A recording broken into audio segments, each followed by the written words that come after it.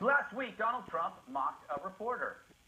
Right after, a couple of good paragraphs, and it's talking about northern New Jersey draws the prober's eye, written by a nice reporter. Now the poor guy, you got to see this guy. Oh, I don't know what I said. I don't remember. He's going like, I don't remember. Oh, maybe that's what I said. This is 14 years ago.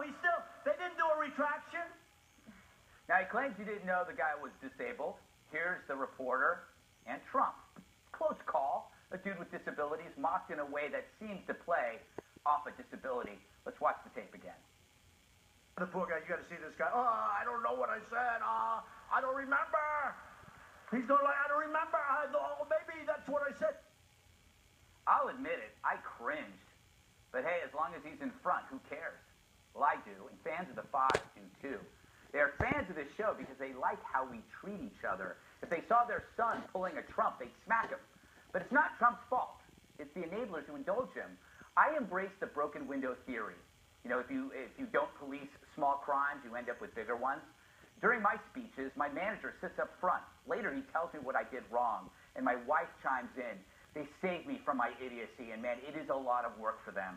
And it's hard for them to be honest and say to me, Greg, stop being a jerk. But they do it because no one else will. That's my role here, Donald. I care and telling you, knock it off, because clearly no one else will. Stop treating this like a blue-collar comedy tour. You're not Triumph the Insult Comic Dog.